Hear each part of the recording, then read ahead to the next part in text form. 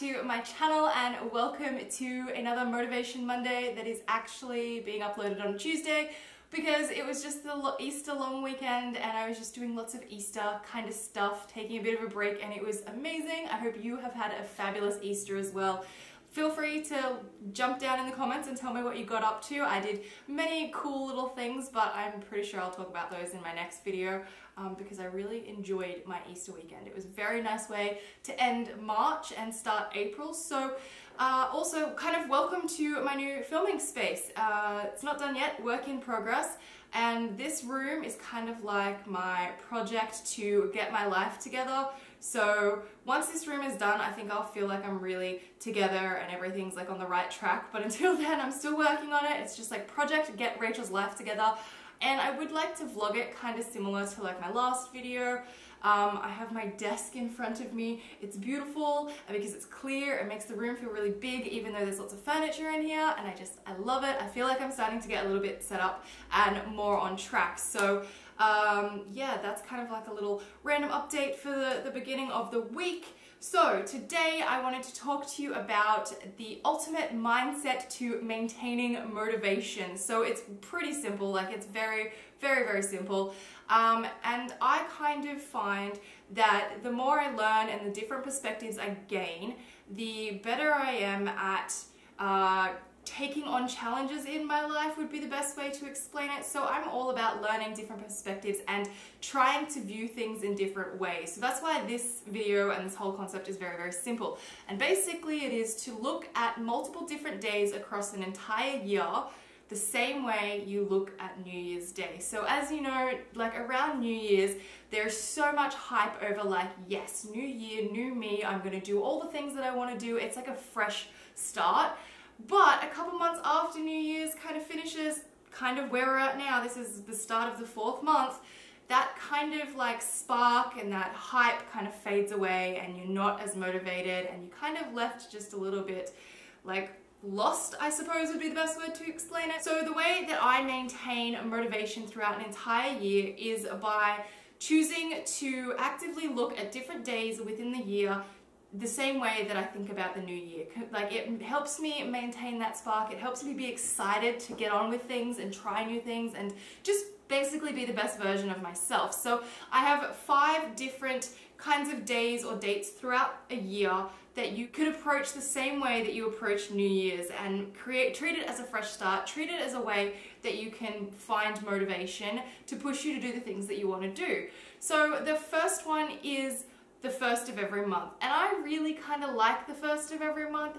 Breaking down an entire year into like 12 months I think is a really great way to achieve your goals, to make things more attainable, and I like it. You know, we're the 3rd day into April right now, so what is stopping you from getting some motivation going, you know what, April is going to be the best month yet. I'm going to make this the best month. I'm going to do the things that I want to do, and it's actually so simple because it's only 30 days that you could start a new challenge. I think in February I went the entire month without Uber Eats and ordering in. There's a lot more months of this year that you can set yourself little goals and give yourself that little motivation boost to be able to work on them. So leave a comment down below and tell me something that you want to do in April. Like, don't just think, oh, the whole year's completely ruined now. Take the beginning of every single month as a fresh start and really harness that and set yourself challenges and goals, and you'll see that you'll maintain your motivation throughout the year. Number 2 is the 1st of July, and you're probably like, this is the weirdest date. I'm not really sure about how it works in other countries or in other parts of the world, but here in Australia,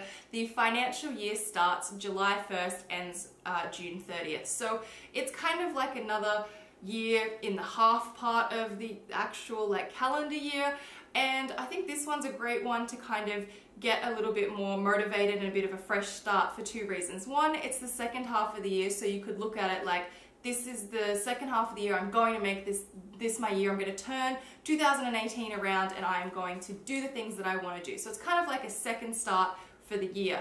The other way to look at it is that this is like a kind of almost a whole new year. It's the new financial year, which means all of your tax and your income and all of your finances and everything like that starts fresh in July. So for me, I really enjoy July because it gives me a chance to go, all right, I need to like kind of reorganize my finances, work out how I'm going to be saving and budgeting, and it gives me a fresh start at trying to get my money and my finances together. So I think the mid-year, which it's very odd, is another great way to look at it, like this is a fresh start. I can be motivated to keep doing something better. The third one is Mondays. I love Mondays. I love Mondays because it's a day where I've just had a fabulous weekend and I need to go back to work. Everybody has to go back to work, so why not make the most of it and use it as a motivator and a tool to help you create the best week. I want to make sure that every week is better than the last. I know that this could be quite intense for a lot of people because you've got 52 fresh starts in a year by taking every Monday as a fresh start. It's a little intense, but if you want to really ride that motivation wave through all of 2018, wake up every Monday morning going, okay, how can I change my life this week? What can I do this week to better myself? Write a to-do list, plan out your week and get more organized. I love Mondays, and that's why I have this Motivation Monday series, because I know exactly how my Mondays are gonna go. I know how I'm gonna plan them out, except for today because today's Tuesday, long weekend, these things happen. But I know how my Mondays are gonna go and I get really excited. It's about getting a routine for me and I love it. So that's another way that I maintain my motivation, is looking at Mondays like a fresh start every single week. The fourth one is your birthday. This might be another way to go, well, now instead of being like a new calendar year or a new financial year, it's a whole new year of an age for you. So maybe when it comes to your birthday, maybe you're like, you know what? Whatever the year was before, like for me, 27, maybe 27 is not going to be a great year, so when it reaches my birthday, maybe I'm going to make 28 the best year yet. So it's just another opportunity to look at it as a fresh start, a New Year's Day, because it is a new year for you. You are 1 year older and you're starting that next year, and we only get to be 28 once, we only get to be 27 once, we only get to be 15 once. So why not use that as motivation to work on the things that you want to do and keep up that spark? You're starting a new year at a new age, so make the most of it. And the fifth one is, why not just make any day of the year a fresh start? And this one I do struggle with. I find it quite difficult to just pick a random day of the week that doesn't really have a significant number or a meaning to it as a fresh start. This is hard, but if you're really good at it, you could just say, you know what, today is just a Tuesday. There's nothing fresh starting about a Tuesday, but I'm going to change that. I'm going to change the way that I look at this Tuesday, and I'm going to make it a Tuesday fresh start, and that's going to help increase your motivation. So those are the kind of 5 different dates. I'm sure there's many other dates that you could throw out there that might have some importance to you to help you maintain that motivation.